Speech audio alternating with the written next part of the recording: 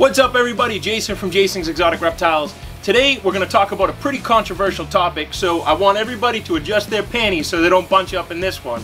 This is going to be a controversial topic, and I'm sure this is going to be shared with some hate, but hopefully it's going to be shared in a positive light. So let's dive right into it. We're going to be talking about boa constrictor subspecies, bloodlines, and locales, whatever you want to call them. Basically, I'm taking a pure animal and I'm going to mix it with a non-pure animal, or an impure animal. And that generally is frowned upon across the entire boa community, and oftentimes you'll see it in other snake communities like carpet pythons, things like that, where they want to keep pure species pure and then keep the mutts the mutts. Well, in this video, I'm going to talk about making mutts by taking a pure animal and mixing it with something else.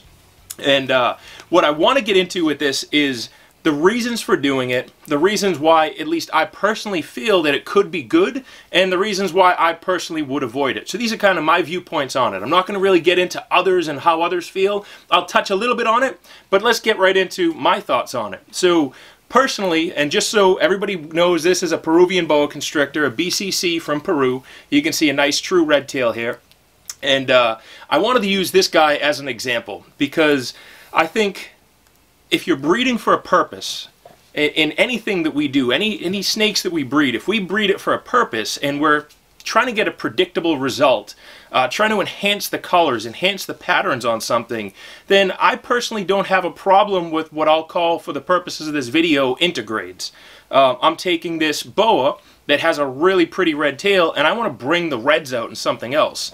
So this could apply, and I've done this personally, on things like taking an albino and putting it with the Suriname, making some head albinos, and then breeding those babies back again to make some really pretty albino boas with super red tails and super red saddles.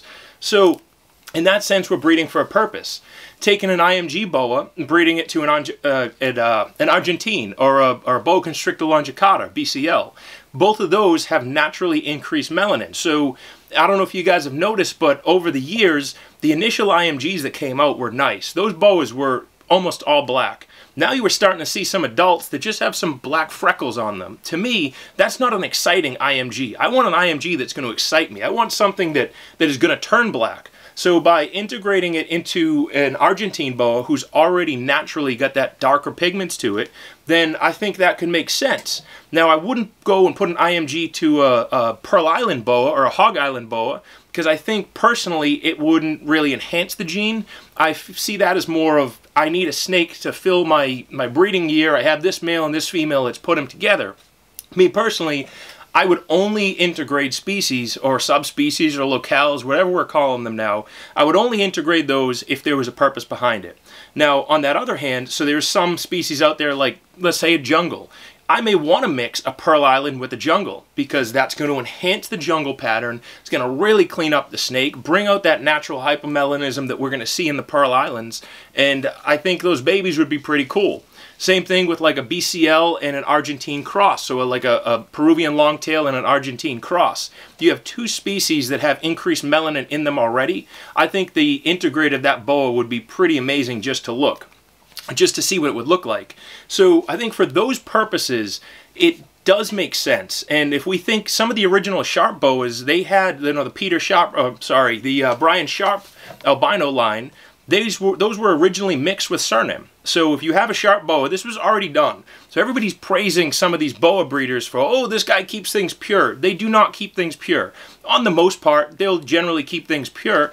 But if you're doing things for a purpose, like enhancing the red, I see nothing wrong with it personally. Now, reasons again why I wouldn't do it is if it's just filling a breeding year. I would never take my Peruvian female and just breed it to some random male because it's so difficult to get these pure bloodlines, these pure localities. So this is the other side of the argument, is it's so difficult to find pure lines now. Why would we make any intergrades when we don't have enough pures?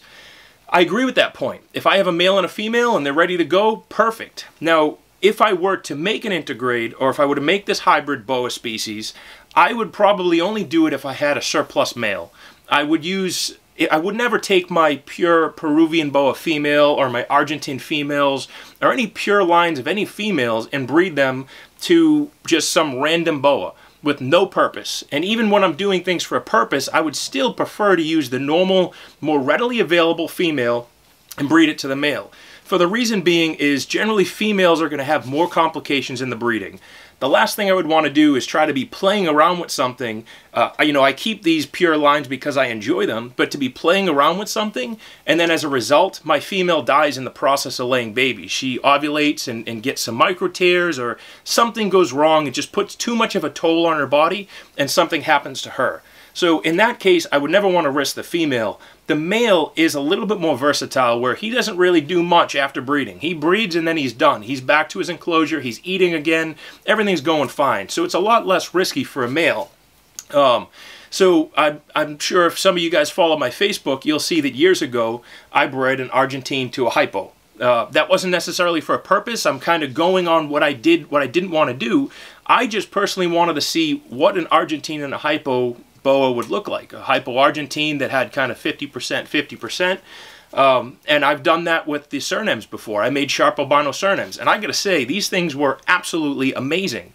So they were 50% sharp, 50% Colombian, we'll call it for lack, 50% mutt. So they could have actually been higher percent, I'm sorry, 50% Surname, 50% whatever that other mutt is, because the original sharp lines already had Surname in them. It was probably higher than 50% Surname. One, they looked better than the albino Surname that's floating around right now. And two, they were absolutely fantastic looking.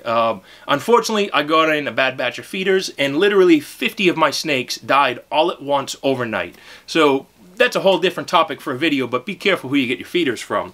So with that said, I think that it is important to breed with a purpose. I think if you are trying to enhance a color, enhance a bloodline, again, BCCs, I don't know if I would do that with the Peruvian because they're so hard to get, but maybe I would do it with the Surname.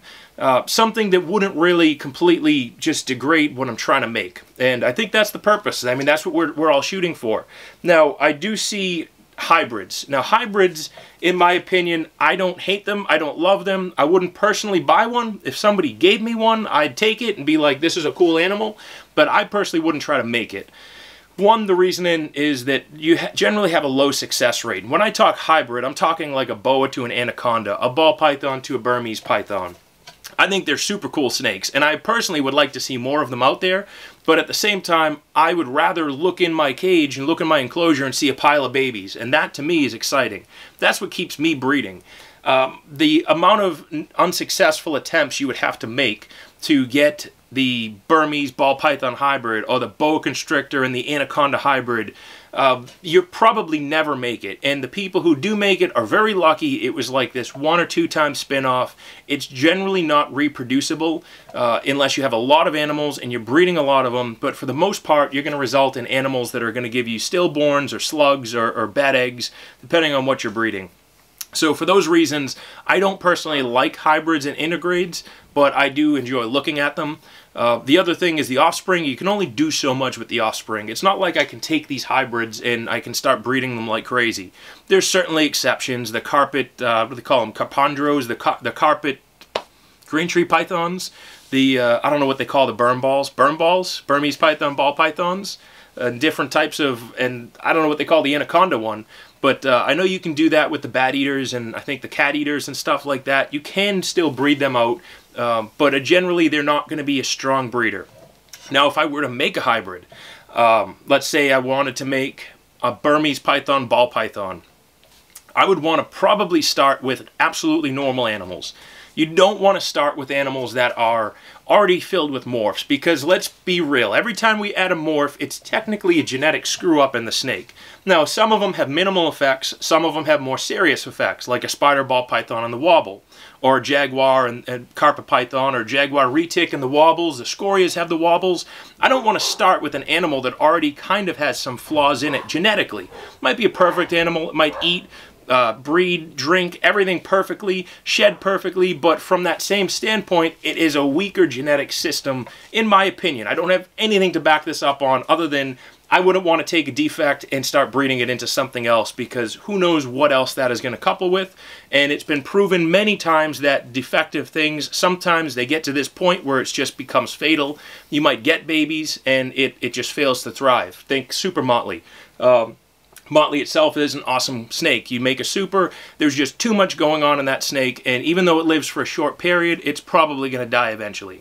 So I'm rambling on like this, but you know, again, I hope you guys kind of are getting the process of what I'm doing here in terms of the hybrids. Again, hybrids, I would take just super normal animals. If I were going to do a burn ball, I would take a small female, or I might take a large female ball python and a small male Burmese python. Try to go that way. So I don't know if this helps you guys at all, but that's kind of my take on hybrids. I know that I'm going to get people in the comment section that are going to be like, hybrids are just, they're the death to the industry, and you're just terrible for breeding this stuff. But I breed what I like. I do this because I enjoy it. So hopefully you guys enjoyed this video. I'm going to wrap it up here.